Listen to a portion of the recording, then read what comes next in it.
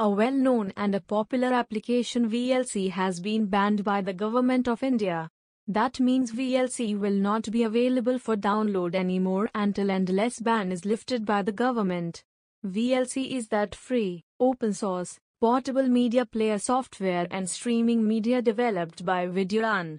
The Ministry of Information and Technology under Government of India have banned the VLC application due to 1. Lack of information to the Ministry of the application. 2. There was speculation among the people that VLC along with Chinese Appliancation is banned in India. 3.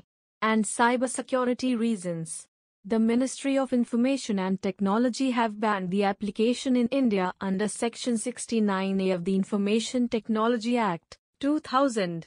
Section 69A of the Information and Technology Act talks about blocking online content from accessing to public by directing the company to block the content available on their platform on the ground that content available is against interest of sovereignty and integrity of India, defense of India, security of state, friendly relationship with foreign countries, public order and for preventing commission of any other cognizable offences.